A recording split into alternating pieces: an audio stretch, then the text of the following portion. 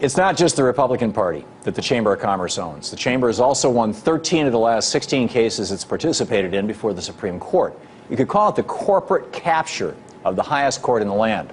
And following President Obama's meeting last week with the top CEOs in our country, they may have a good chunk of the executive branch too. But there's a larger issue here. The bigger picture is how the U.S. Chamber got this ability. And the way that they got this ability was in August 23rd, it's over here now, August 23rd of 1971, a judge by the name of Lewis Powell, or a lawyer at that time, wrote a memo to Eugene Sydnor, Jr., who was the director, the executive director of the U.S. Chamber of Commerce, about how the Chamber could influence. And in this memo, he had these bullet points, and each one was elaborated on. You can easily Google this thing. Just, Powell Memo is all you have to do is plug into Google, and you can read this thing. 1971, Lewis Powell was saying that there was a neglected opportunity in the courts. These are his words, quote, neglected opportunity in the courts. That there was an opportunity to be molding public opinion. That business had the opportunity to do this and wasn't aggressive enough in doing it. Influencing academia. An entire little chapterlet about how to go after the schools and colleges. How to influence course content and the selection of professors and tenure and the whole thing. How to influence textbooks so that they would tell a more conservative pro-business story of America. Basically, even rewriting American history.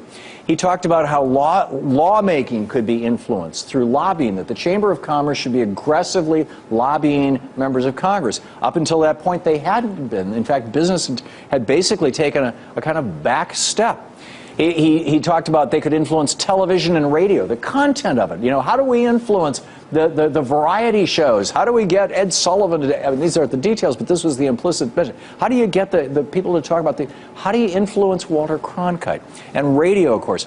Books and other media. In fact, actually, he said books, magazines, paperback books, and pamphlets. Books and other media. How do you influence those? Through second party. He talked about the need to influence, quote, the neglected political arena.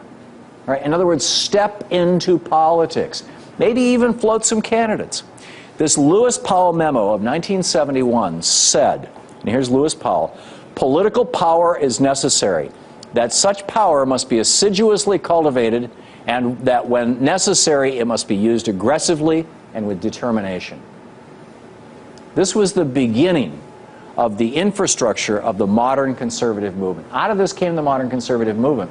And 2 years later, Richard Nixon appointed Lewis Powell to the U.S. Supreme Court, which leads us right to the Citizens United decision of January of this last year, where the U.S. Supreme Court had the pinnacle, the top of Lewis Powell's, the ultimate dream of Lewis Powell's, that corporations had rights under the Constitution just like people and could influence politics.